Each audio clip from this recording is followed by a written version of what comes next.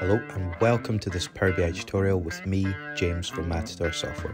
Today we're looking at 6 steps to creating a minimalistic Power BI dashboard based on some inspiration, the tools we use, how we go about preparing this and so on. So first of all, we're going to look to replicate this Power BI dashboard I've built, which is actually based upon inspiration that I saw from a UI dashboard on Dribbble. Dribble's a great site if we want to navigate through and regularly look for inspiration to present our dashboards in a way that would entice end users, increase buy-in with stakeholders, or just communicate our information really effectively. So this design initially sprung out of me. I thought it was quite nice and minimalist. It's got good roots for navigation. I liked the sort of color theme, and a great way to entice end users and present information in a clear and concise way. So the next thing I would be looking to do was to choose my tools. So maybe I want to build up the visuals ahead of time in some of the shapes and improve some of the visual rendering in Power BI. Maybe I want to plan ahead, but really figuring out the sort of add-on images we can build our data visualization, our information around that. So the first thing I'd be looking to do is choose my tools. Usually I use Canva, very effective, very simple for images, making things like navigation bars, gradient color schemes, custom text. I like Lato, it's available there. I think it's a Google font text. And I also use PowerPoint for the eyedropper tool to effectively color match nice and simply. So maybe you've wireframed or planned, sketched, whatever, you've got a loose design together. You now need to figure out how to implement solid data visualization principles. So here's some I've thought about here. Items are grouped together by proximity. There's spatial management. There's no hard borders.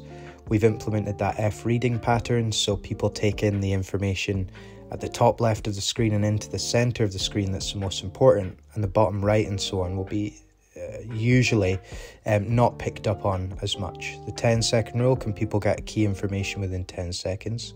Contrast. Squint test, can people read your titles with a squint? Are they large enough? Display a clear overview of figures and a path to a more granular view. So even if this is minimalistic on the face of it, we give people a clear navigation to dig down into the detail, and by not overloading them straight away, you actually increase buy-in and entice them to scroll through your dashboard. So let's say now we've started to figure out the design and we're in the Power BI desktop environment, and we now need to build a layout. So it's very intimidating to stare at a blank canvas space. You can also build this layout outside of Power BI if you want. I did it in here because I had some, for example, this arrow is activated by DAX and I wanted to keep it as simple for this tutorial. But you can build a layout with shapes and icons, because then everything starts to take shape and it's much easier to envisage where you're going to place your information and visualizations. And you start to see everything come to life, and sometimes that first initial steps are the hardest. Which brings us on to step 5, choosing your visuals and DAX insights. So we've chosen relevant visuals for an overview, cards, there's a time-based line chart. We've given people opportunity to navigate, to even go outside of the Power BI environment. We've given them top insights for top new suppliers, for example. Now we'll give them some DAX, so we can give them conditional icons so they know what a good figure is actually month on month. You can look at the right visuals, so usually in an overview you'll be looking at bar and line charts, cards and so on.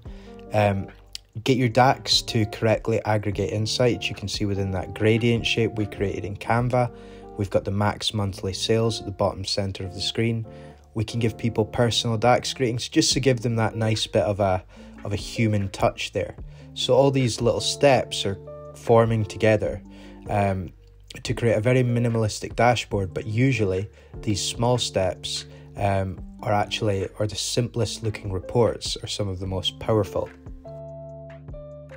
Now the next steps that we'd be looking to implement after this, we want to expand on our navigation, give people potentially custom tooltips in Power BI, metrics that they can drill down on and see at the required level of granularity, further DAX insights, just continue to flesh this out and get some really great detail in there.